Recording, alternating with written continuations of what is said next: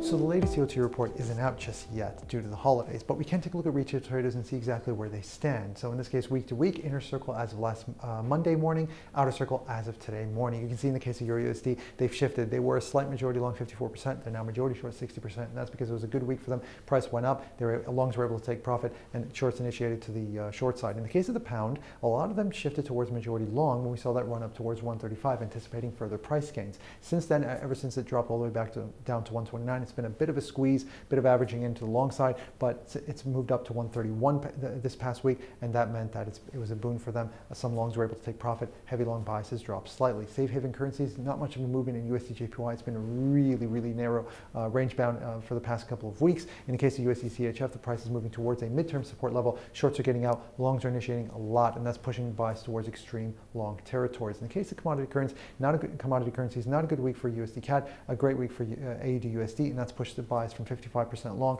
to the middle as longs get enticed into getting out. Whereas gold and silver, longs also were able to book some profit, but you notice that in the case of silver, not much of a change in bias, and that's because a lot of those longs are initiated above current price, and that's the reason why the bias is still at an extreme long 89%. In terms of oil, it's been mostly a bull trend channel, so it's been happening slowly. It's been a slow move upwards, and what that's done is it's kind of enticing traders into range trading it, and a lot of it's been towards the short side, averaging in that direction, anticipating a move back down. So you can see the heavy short bias rose by about 2%. Last but not least, in indices, we got the Dow, NASDAQ, and DAX all holding heavy short territories. It's pretty much to the extreme side of the NASDAQ, where it's making fresh record highs. Dow, they're also getting slightly squeezed, but some of those shorts are starting to close out for the Dow. As for the DAX, not much of a change. It's been pretty range bound over the past few weeks. They were extreme short, but now they're at a more heavy short, 67%, and unchanged for the week. That's it for retail. COT's up next. From all this here at IG, thanks for watching, and happy trading.